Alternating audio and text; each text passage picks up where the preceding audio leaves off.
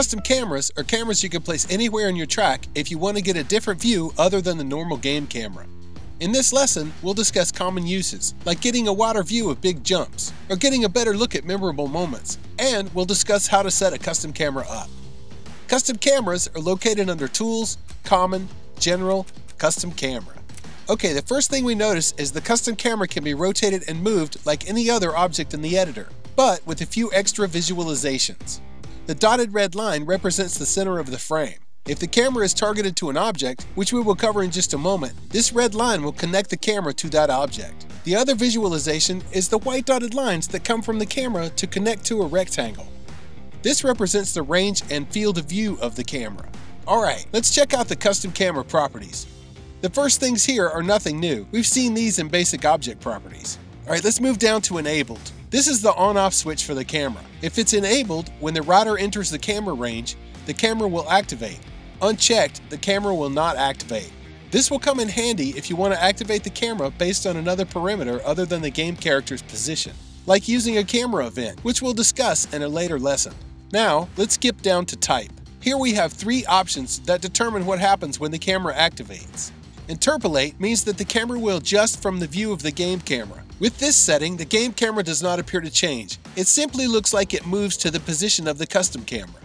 With the cut setting, the view appears to cut to the custom camera position, just like editing a movie, from one camera to another. Cut and interpolate combines the two, so the view cuts to the custom camera first as the rider enters the camera range, but as the rider leaves the camera range, it will interpolate back to the game camera smoothly. Next is range. This is where you set the distance to activate the camera. So, if the camera is 25 meters away from the rider and the custom range is set to 20 meters, the rider will never enter the range and the camera will never activate. You can tell by the white dotted lines coming from the camera where its range is. When the player is within the boundaries of this line, the camera will activate. Keep in mind, if the rider is barely in range of the camera, it will not transition to 100% of the custom camera's view. So it's a good idea to give the range a bit extra to make sure it transitions to the view that you want. Okay, now let's move back up to advanced camera settings. Here we have a few different options that we did with the game camera. Field of view we've seen before. Interpolation amount determines how much the game camera changes to your custom camera if you have it set to interpolation and type. Set to 0, the view will stay on the game camera. And set to 100, the view will fully move to the custom camera position. With interpolation set to a lower number, while not giving you 100% of the custom camera view, can give you a smoother transition between the game camera and the custom camera. Interpolation speed determines how quickly the camera moves to the custom camera view. A value of 0 will be a slow, smooth transition, and a value of 100 will be very quick. With custom cameras, you can choose to have the camera follow an object in the world.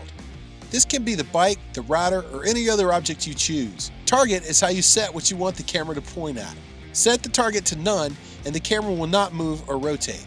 Set the target to object, and then select the object in the game world with the Select Target option. Now your camera will stay in the spot where you placed it, but the camera will pan and tilt to follow the target object as that object moves through the world. Next we have Use Position. With this box unchecked, the view will turn in the direction of the custom camera but will stay in the position of the game camera. Checking this box, the view will move to the position and the direction of the custom camera. Next is Inherit Settings. Checking this box will set the custom camera visual settings to the same as your game camera. Use as game camera is next. Checking this box will use this camera instead of the game camera as the default camera. And lastly in this menu, we have Use as Replay Camera. Checking this box will use this camera when watching replays. Okay, back to properties, and lastly, we have visual settings. We've seen these settings before in the game camera lesson, so nothing new here. One more note about custom cameras. Remember, when using custom cameras, you want to make sure the player can see the rider most of the time. Big changes to the camera can be jarring to the player and negatively affect gameplay.